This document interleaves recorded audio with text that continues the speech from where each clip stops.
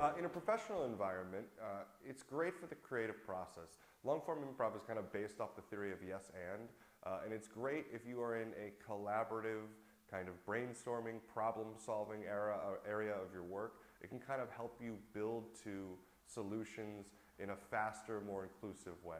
Also, a lot of times people in businesses, they feel as though they're being left out of the conversation, or they feel as though their job is their specific job and they shouldn't really contribute to any other part of the business. And I think that it really creates, in terms of problem solving, a more collaborative environment.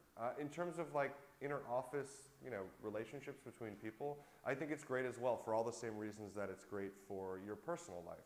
You're listening more, you're accepting what people are saying, you're acknowledging that you accept those things, and I think that that will help in your inner office relationships.